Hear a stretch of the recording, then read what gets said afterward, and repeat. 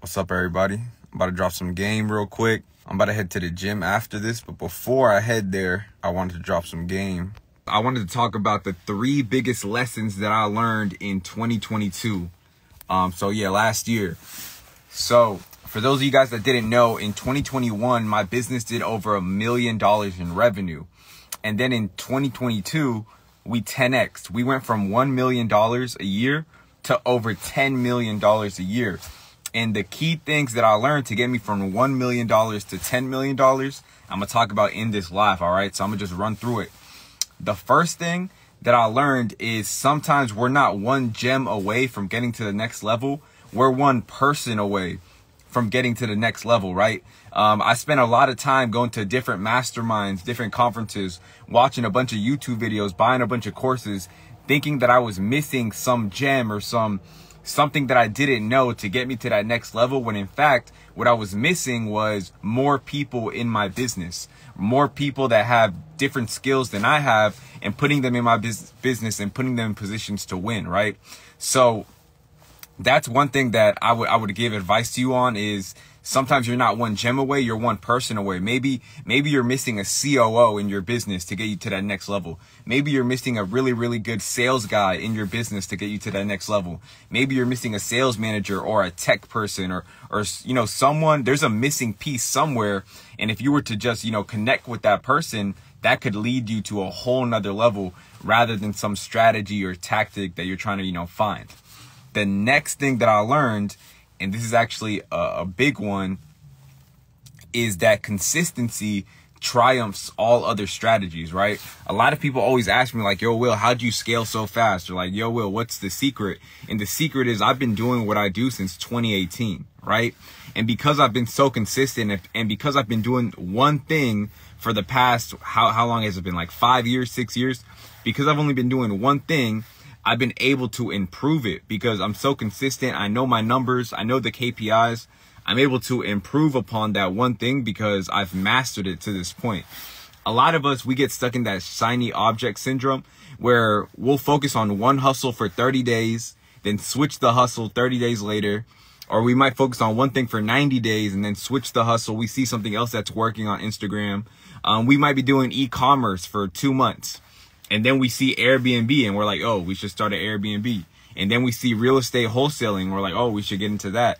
When in fact, guys, if you just stayed consistent in one thing, that consistency is going to ultimately lead to your success if you never give up, because eventually you're going to figure it out. And not only are you going to figure it out, you're going to figure out ways to optimize it and to be better at it than most people that have just been in it, in a shorter time frame than you. But that's one thing. So consistency. And then the next thing, hold on, I got it somewhere here.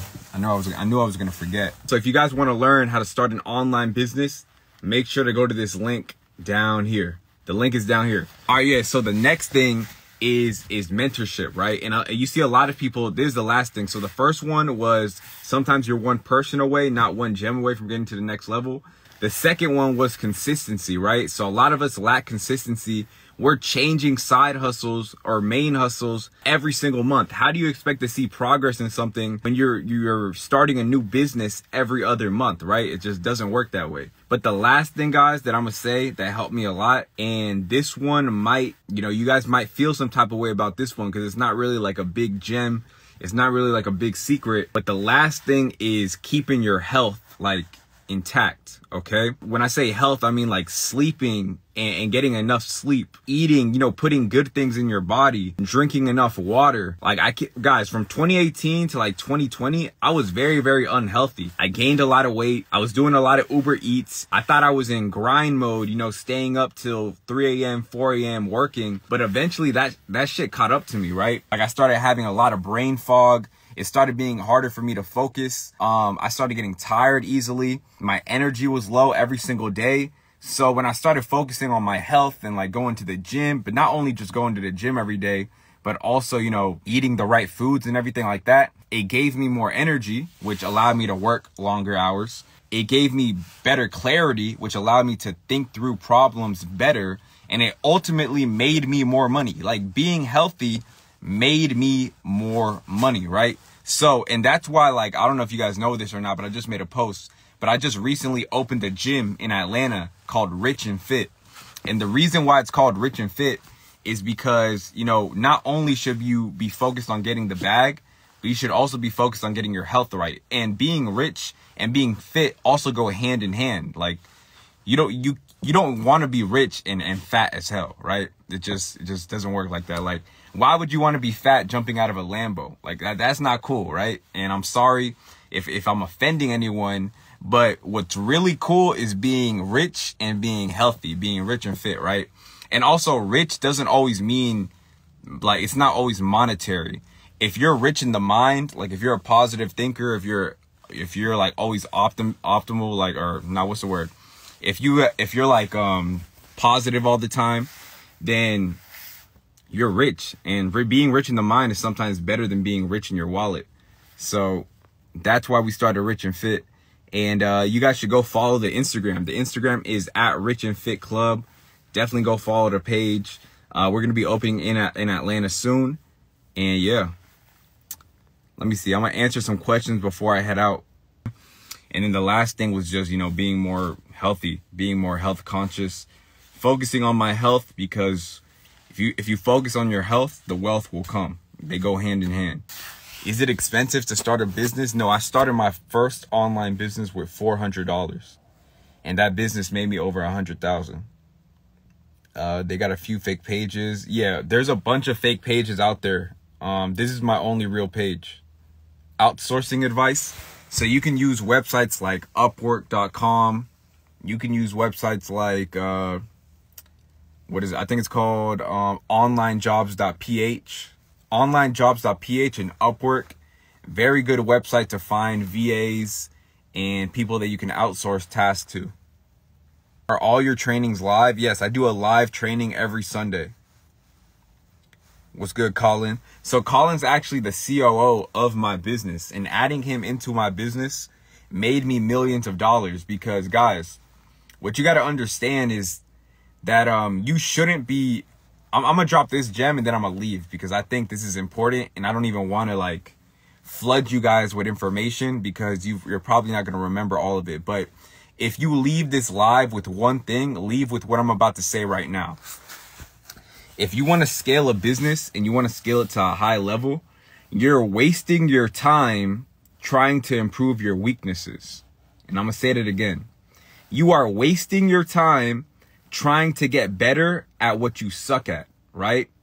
If you want to scale a business to a big level, write down all of your strengths, focus on your strengths, and then all of your weaknesses. You should not be spending time doing any of them. Just give it up. Just hang it up. All of those things that you suck at, you just suck at those things, all right? Instead of trying to be better at those things, find someone that is already a master at your weaknesses. Find someone that is already goated at those things and actually loves doing those things. A lot of times we go out there and try to improve our weaknesses, and we don't even like doing them, right? Like, for example, me, let's say I hate getting on like Zoom calls and talking to people and doing meetings. So why would I try to improve my communication skills and being on meetings and doing all that when I can just hire someone like Colin, who's a great, you know, person to be in meetings. He's he's very organized. He's great at taking notes. He's great at implementing stuff. He's great at relaying the information to me. Why not put him in position to win rather than me trying to half-ass it? Because I'm never going to be as good as him, right? Why would I, if I suck at web design, why would I go and spend months of my time trying to learn web design and steer away from what I'm actually good at, when I can just hire a web design expert that already has years of experience on me, right? A lot of times that holds us back. So I would say write down your weaknesses and just hire people that are excellent at those things. And I know a lot of you guys are probably like, Will, I don't have the money to hire people and all this, but trust me, it's more expensive not to have those people in your business. And by more expensive, I mean, like, remember what I said, we went from making $1 million a year to $10 million a year from just adding people to the business. So actually not hiring people was costing me $9 million a year. That's expensive. It's not expensive hiring these people on my team. What's expensive is I was missing out on $9 million in revenue a year, not having these people on there. So again, I'm going to leave you guys with that. I'm about to head to the gym. Hopefully you got some value out of this live. I appreciate you guys for being on here. Again, if you want to learn how to start an online business, I'm going to be teaching you how you can open up wholesale accounts with big name brands like Logitech, Sony, Fiji, buy their products wholesale, and then sell it for retail on Amazon. I see a lot of these people that are in this live right now actually attended the workshop, and they're already making money, such as my boy Derek. Derek attended my free workshop, and he made over $50,000 in sales so far on Amazon. So shout out to him. I saw Terrell in here earlier as well. I think he did over $24,000 in sales his first 24 days, so in less than a month. So if you guys want to get results like that, again, the link is right here, www.ecomdegreeworkshop.com, or you can go to the link in my bio. Yeah, I see my boy Terrell. Hey, shout out you, bro. Keep going crazy. I don't even know how many sales you're at now, but last time I checked, you said you did 24,000 in less than 30 days. So that's no, you did 10,000 in less than 30 days, bro. That's a big accomplishment. Keep going. I can't wait for you to hit 100K. And I know you guys that are watching this live can do the same exact thing. All right. Again, love you guys. Peace. See you on Sunday. Make sure you register for that workshop. Let's get it.